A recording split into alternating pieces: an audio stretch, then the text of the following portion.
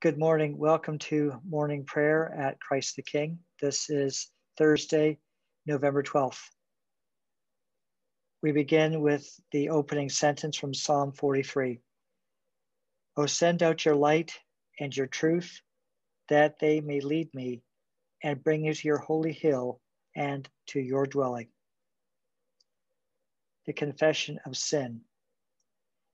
Let us humbly confess our sins to Almighty God. Almighty and most merciful Father, we have erred and strayed from your ways like lost sheep. We have followed too much the devices and desires of our own hearts. We have offended against your holy laws. We have left undone those things which we ought to have done, and we have done those things which we ought not to have done. And apart from your grace, there is no health in us. O Lord, have mercy upon us. Spare all those who confess their faults. Restore all those who are penitent according to your promises declared to all people in Christ Jesus our Lord. And grant, O most merciful Father, for his sake, that we may now live a godly, righteous, and sober life, to the glory of your holy name. Amen.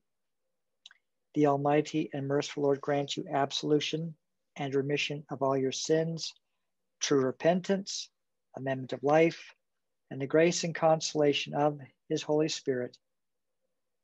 Amen. O Lord, open our lips. And our mouth shall proclaim your praise. O God, make speed to save us. O Lord, make haste to help us. Glory be to the Father, and to the Son, and to the Holy Spirit. As it was in the beginning, is now, and ever shall be, world without end. Amen. Praise the Lord. The Lord's name be praised. The Venite. O come, let us sing unto the Lord. Let us heartily rejoice in the strength of our salvation. Let us come before his presence with thanksgiving, and show ourselves glad in him with psalms. For the Lord is a great God, and a great King above all gods. In his hand are all the depths of the earth, and the heights of the hills are his also. The sea is his, for he made it, and his hands prepared the dry land. O come, let us worship and fall down and kneel before the Lord our Maker, for he is our God, and we are the people of his pasture and the sheep of his hand. We'll now have the Psalm reading and the New Testament lesson. The psalm appointed for this morning is Psalm 35. It's found on page 310.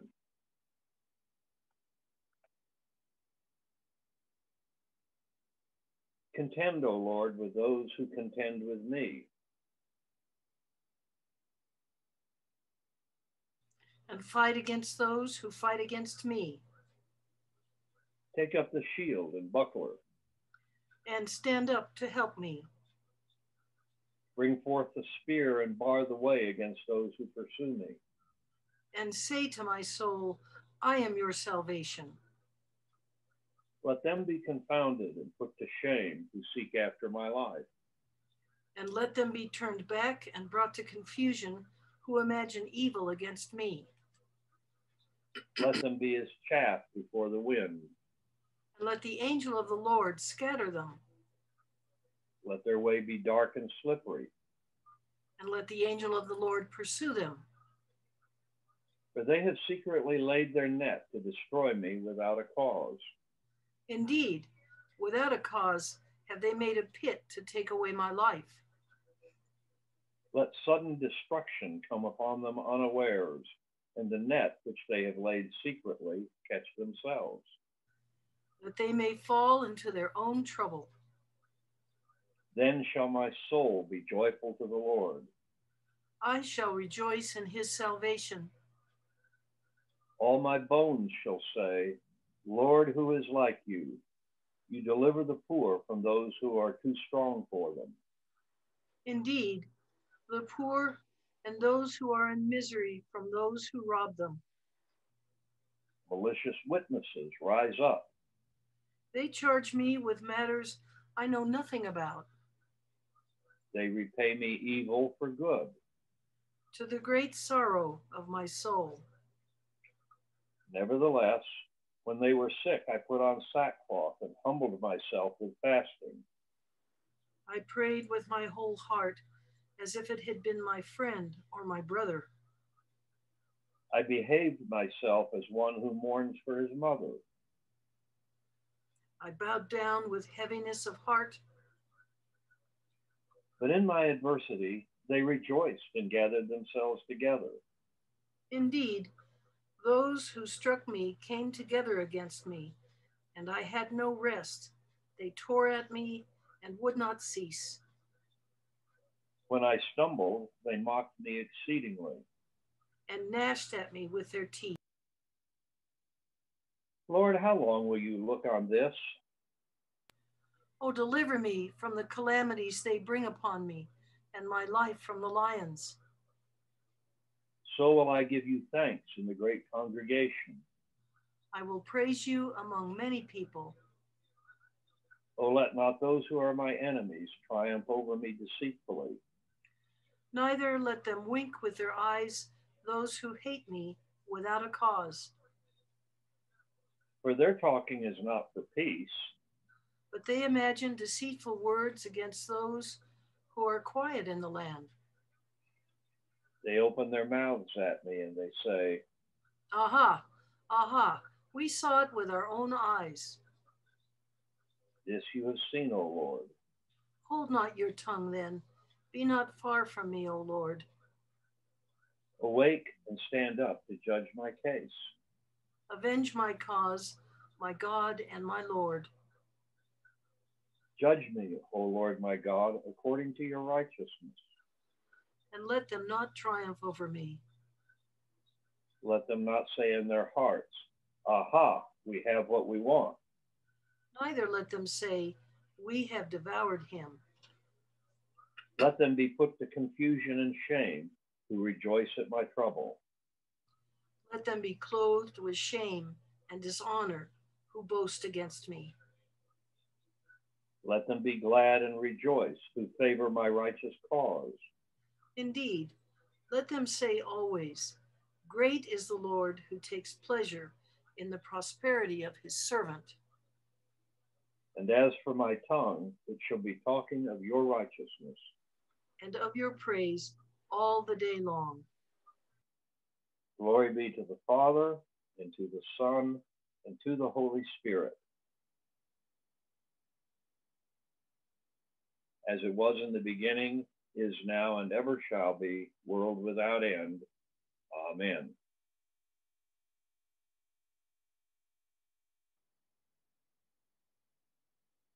Reading for today is from Acts of the Apostles, beginning in the 14th chapter, the 8th verse. Now at Lystra, there was a man sitting who could not use his feet. He was crippled from birth and had never walked. He listened to Paul speaking, and Paul, looking intently at him and seeing that he had faith to be made well, said in a loud voice, "Stand upright on your feet." And he sprang up and began walking. And when the crowd saw what Paul had done, they lifted up their voices, saying in Lycaonian, "The gods have come down to us in the likeness of men." Barnabas they called Zeus, and Paul Hermes, because he was the chief speaker. And the priest of Zeus, whose temple was at the entrance to the city, brought oxen and garlands to the gates and wanted to offer sacrifice for the crowds. But when the apostles Barnabas and Paul heard of it, they tore their garments and rushed out into the crowd, crying out, "Men, why are you doing these things? We also are men of like nature with you, and we bring you good news, that you should turn from these vain things to a living God, who made the heaven and the earth and the sea and all that is in them. In past generations, he allowed all the nations to walk in their own ways, yet he did not leave himself without witnesses. For he did good by giving you rains from heaven and fruitful seasons, satisfying your hearts with food and gladness. Even with these words, they scarcely restrained the people from offering sacrifice to them. But Jews came from Antioch and Iconium, and having persuaded the crowds, they stoned Paul and dragged him out of the city, supposing that he was dead. But when the disciples gathered about him, he rose up and entered the city. And on the next day, he went on with Barnabas to Derbe. When they had preached the gospel to that city and had made many disciples, they returned to Lystra and to Iconium and to Antioch, strengthening the souls of the disciples, encouraging them to continue in the faith, and saying that through many tribulations, we must enter the kingdom of God. And when they had appointed elders for them in every church, with prayer and fasting, they committed them to the Lord in whom they had believed.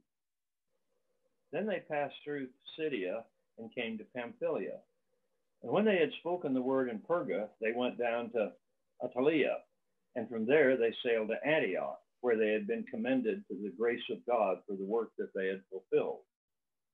And when they arrived and gathered the church together, they declared all that God had done with them, how he had opened the door of faith to the Gentiles. And they remained no little time with the disciples. The word of the Lord. Thanks be to God. The canticle this morning is the Gloria in Excelsis, and that is found on page 107 in the Book of Common Prayer.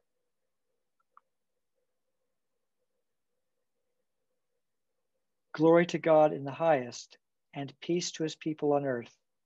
Lord God, Heavenly King, Almighty God and Father, we worship you, we give you thanks, we praise you for your glory. Lord Jesus Christ, only Son of the Father, Lord God, Lamb of God, you take away the sin of the world, have mercy on us. You are seated at the right hand of the Father, receive our prayer.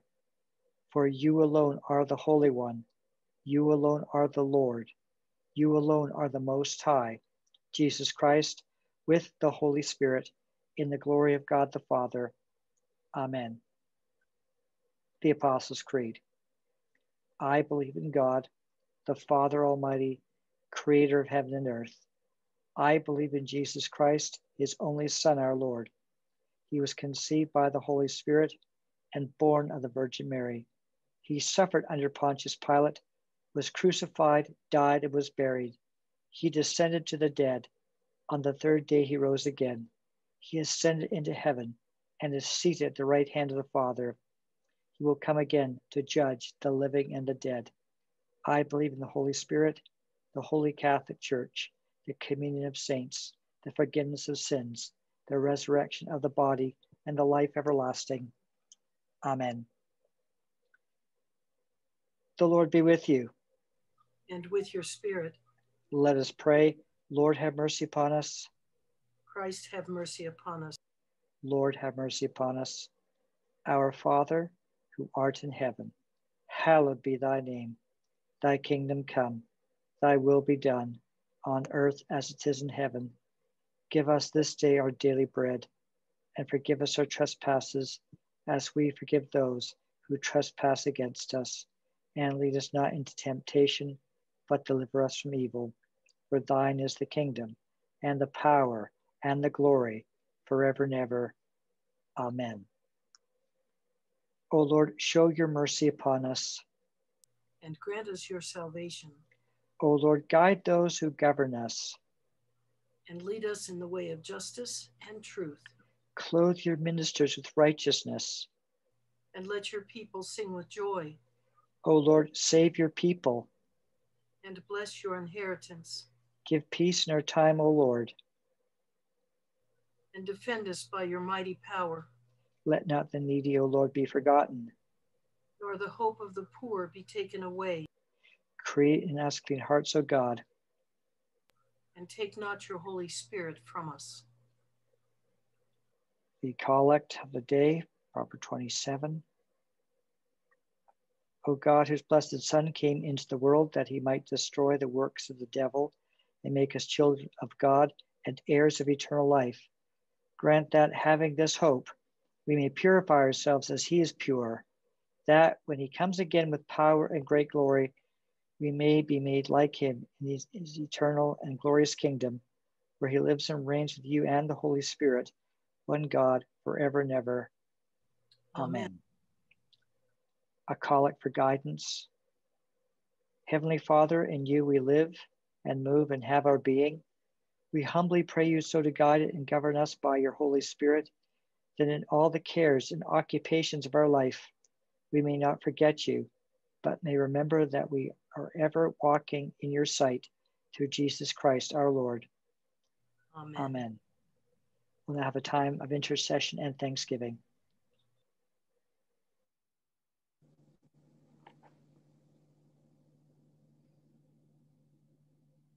Heavenly Father, I praise you, I thank you, I worship you, and I ask that your name might be glorified always and in all things. Thank you, Lord, for this new day. Thank you for our church congregation. Oh, Lord, I lift up all members of church congregations everywhere, healthy and safe. But Lord, above all, I ask that you would keep them in your will and in your way. Revive us, Lord. Show us the way you would have us go, and may we walk therein. And praise your holy name in Jesus' name. Amen. God, I thank you for the many blessings you have poured so richly over Christ the King and over the members of this congregation. I thank you especially for the blessings you poured over the ministries we embrace and support, and especially Kairos, our ministries in prison. The generous outpouring of cards and Christmas cards that are to go into the prisons has been overwhelming. And thank you, Lord, for touching the hearts of people to support those who are locked up and unable to see their families. And our other ministries to youth who are locked up, that they will see a better way, that more than anything, they will see their way to a relationship with Christ. And so I too ask that you help each one of us to find a way to quicken the hearts of others to be interested in finding a way to relationship with you. Show us how to do that, Lord. Give us the words to speak. Show us the way to bite our tongues and open our ears to listen. And to be a good friend, to be a good Christian friend to others above all. All these things we ask in your name.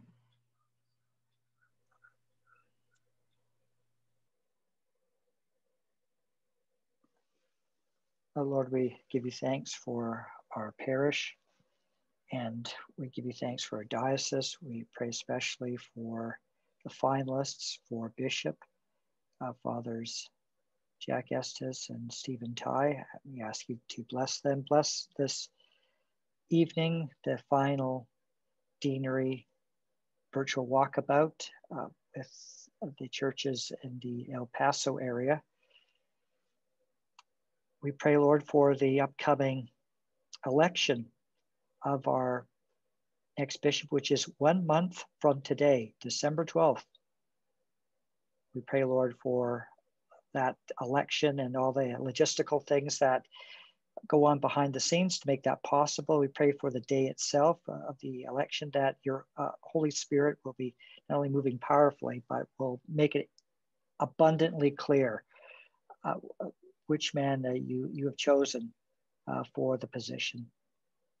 In Jesus' name we pray. Amen. The general thanksgiving. Almighty God, Father of all mercies, we are worthy servants, give you humble thanks for all your goodness and loving kindness to us and to all whom you have made. We bless you for our creation, preservation, and all the blessings of this life. but above all for your immeasurable love in the redemption of the world by our Lord Jesus Christ, for the means of grace and for the hope of glory.